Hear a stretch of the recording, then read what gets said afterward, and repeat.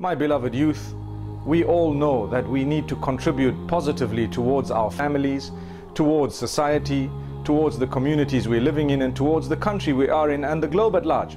And for this reason, I'd like to encourage myself and yourselves to improve ourselves in character and conduct, for indeed that is one of the most important elements for making ourselves better people.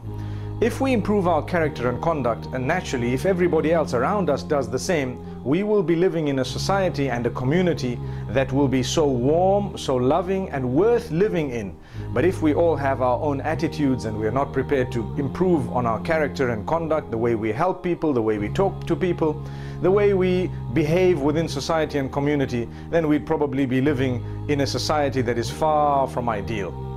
And for this reason, if we take a look at the teachings of Muhammad sallallahu alaihi wasallam and the beautiful teachings of Islam, we will naturally find that he has emphasized very, very strongly the issue of character and conduct, to the degree that he says, خِيَارُكُمْ أَحَاسِنُكُمْ أَخْلَاقًا. The best from amongst you are those who are best in character and conduct. And I feel as Muslims who are fulfilling the rest of their obligations, such as the prayer and everything else, it is of utmost importance that we began to develop the broader picture, which is the picture of character and conduct, and we became better people in society, community, very helpful, that when we leave that community, or if we were to die, the day we do die, may Allah grant us paradise, then people would miss us, they would remember us with words of goodness, they would actually follow and emanate the example that we've left, and inshallah in that way we will be able to start a trend of goodness.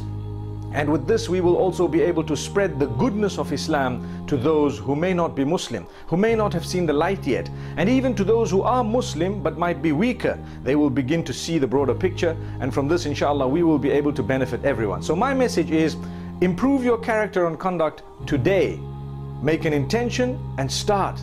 And believe me, it's not very difficult, but you will see the fruits very, very shortly. In such a short space of time, you will be able to bear so many fruits, and inshallah with that we will be the best of people. Wassalamu alaikum wa rahmatullahi wa barakatuh. نقبل بقلوبنا على الله لا خوف ولا حزن لمن هداه